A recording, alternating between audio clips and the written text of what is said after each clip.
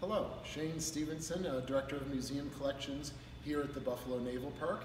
And in honor of Memorial Day, we're going to be speaking about a couple of Western New York veterans that paid the ultimate sacrifice, but were also awarded the highest honor that they could receive, the Medal of Honor.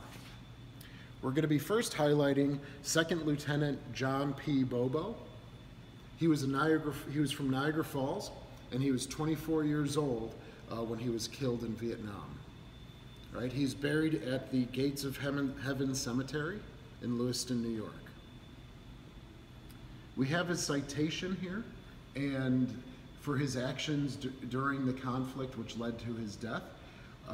He was protecting his unit when they were ambushed, and he refused to leave his post even though his right leg was severed, and he allowed his unit to get to higher ground and into a better position.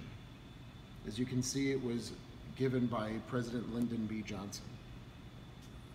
He was also awarded a class of ships, the Second Lieutenant John P. Bobo Marine Prepositioning Fleet, of which there were 3 ships constructed under that class of ships.